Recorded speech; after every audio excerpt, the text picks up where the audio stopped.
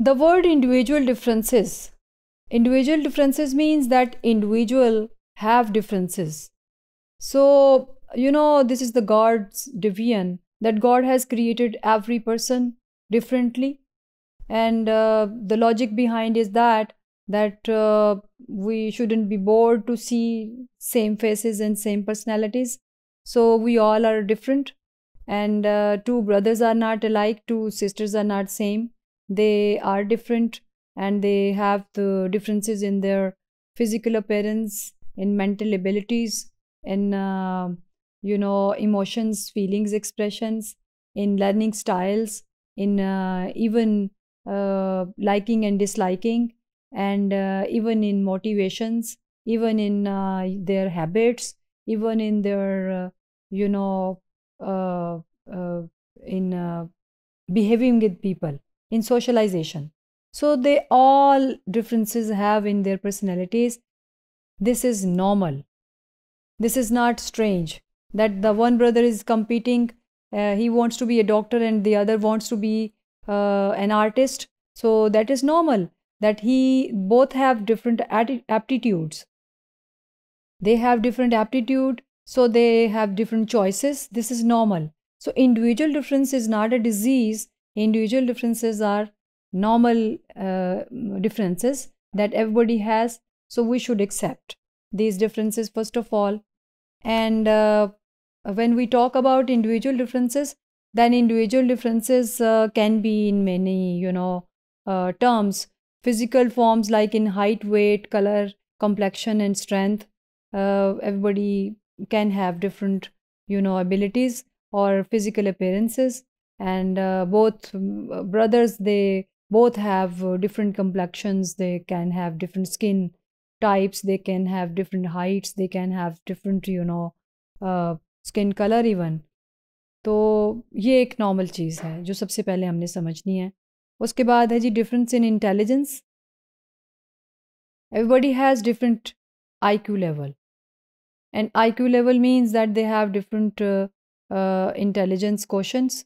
One brother can be genius, the other can be average. This is also normal, because parents, they got and they get their genes through 7 races.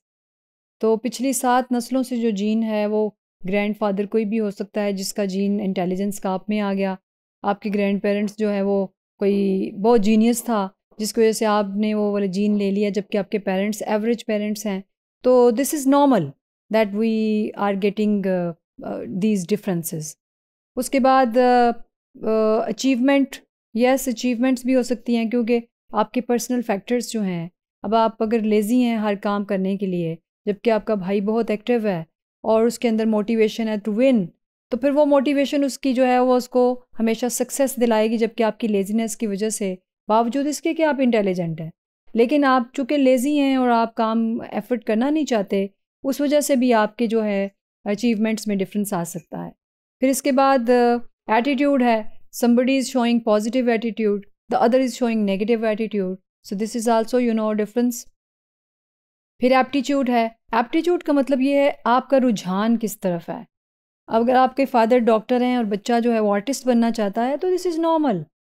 उसका aptitude ये है, by birth जो है उसके अंदर जो है हो सकता है कोई आपकी पिछली 7 रेसेस में बहुत बड़ा आर्टिस्ट कोई गुजरा हो, या हो सकता है इन्वायरमेंटली भी वो इन्फ्लुएंस हो सकता है.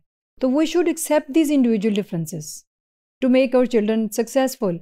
अपनी मर्ज़ी आपको अपने बच्चों के ऊपर फोर्स नहीं करनी चाहिए कि चूँकि मैं ये चाह रहा हूँ, मैं डॉक्टर हूँ तो तुम्हें भी डॉक्टर बनना चाहिए.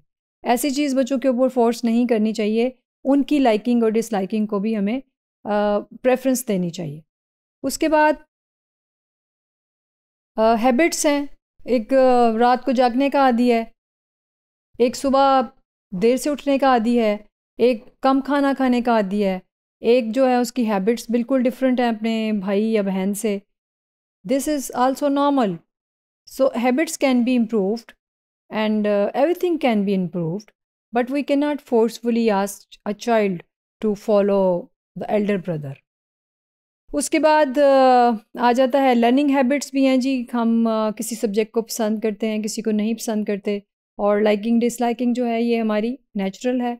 फिर आ जाती है मोटर एबिलिटीज़, काम करने की सलाहियत।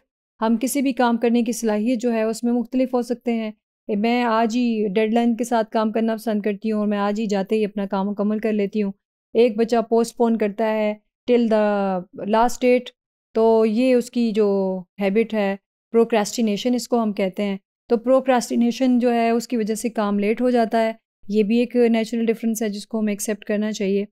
इसके बाद each man has intellectual capacity through which he gains experiences and learning. Intelligence का डिफरेंस मैंने बता दिया कि एक बच्चा जीनियस है तो दूसरा जो है वो कम जीनियस भी हो सकता है, इट इज़ नॉर्मल। फिर every person has the emotions of love, anger, fear and feelings of player, इसमें डिफरेंस आ सकता है। अब एक नेगेटिवली जो है वो अपनी लव और इमोशंस को एक्सप्रेस कर रहा है, एक पॉजिटिवली कर रहा है, तो ये डिफरेंसेस भी हमारे नॉर्मल हैं, can be improve, can be change, but everybody can have different emotions and feelings, and even expression styles can be different, so we should accept individual differences. These differences are normal.